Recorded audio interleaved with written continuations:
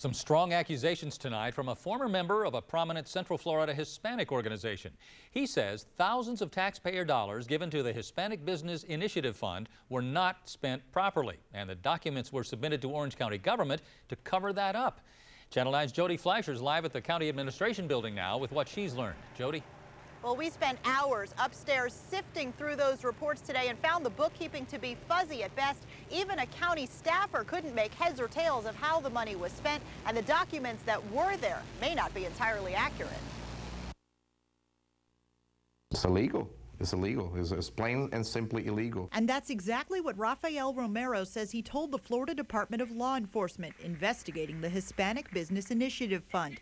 The organization helps Hispanic people launch new businesses, and it's gotten close to $2 million in grant money to do it. Basically, they were pocketing the money and not complying with the standards of the grant. They were basically not providing the services that they were supposed to do. HBIF received 2 checks from Orange County in 2000 and 2002, totaling $25,000. They were supposed to fund seminars to help displaced farm workers in the Lake Apopka area.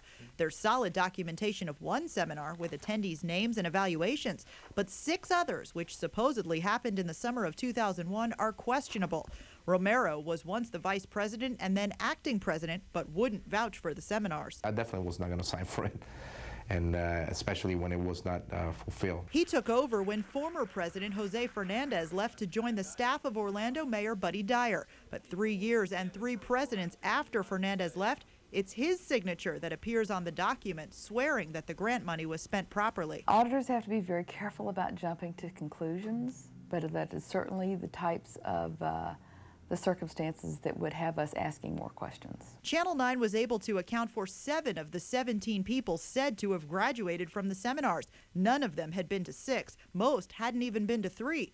The county never checked, trusting that this form was accurate. Whether it's for $2,500 or $25,000 or $25 million, if somebody's done something with it that they weren't supposed to do, we would prefer they not get away with that. Now, the comptroller plans to contact the FDLE to see whether its investigation can help track down that money. The current HBIF president told me their record keeping has been greatly improved. It's all electronic now. They keep track of things like salaries and invoices and hours. Meanwhile, Jose Fernandez's attorney did not return our calls for comment. Reporting live at the Orange County Administration Building, Jody Fleischer, Channel 9 Eyewitness News.